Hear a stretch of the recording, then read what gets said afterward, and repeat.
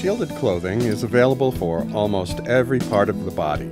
It is made from special fabrics which contain metals that provide the radio frequency shielding.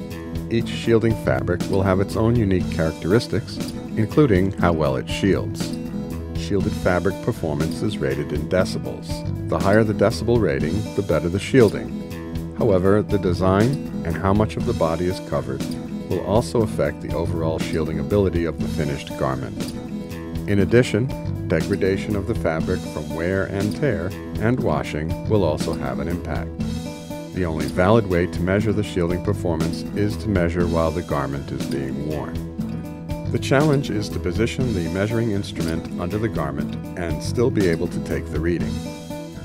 Then compare that reading to one made in the same location without the benefit of the garment.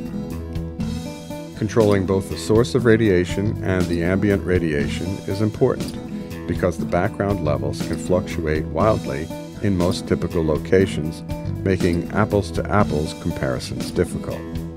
A meter, such as this one, with a small remote antenna is best.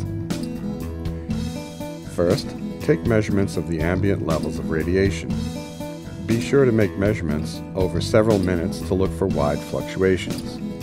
If wide fluctuations are present, either identify and turn off the sources of the radiation, or select an alternate location which does not have wide fluctuations.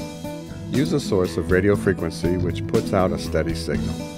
Do not use a cell phone or microwave oven, because the signal intensity varies widely. An RF remote control or cordless phone base station might be a good choice. Check the output from your source with your meter to look for consistency. Place a remote antenna on the subject's body in a location which will be covered by the shielding garment. Place the subject in a still position.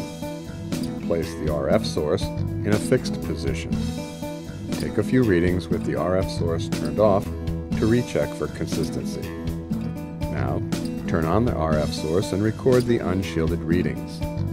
Finally, put the antenna under the shielded garment and continue making readings.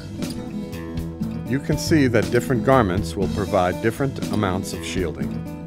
With this method, you can accurately see just how much shielding your garment can offer.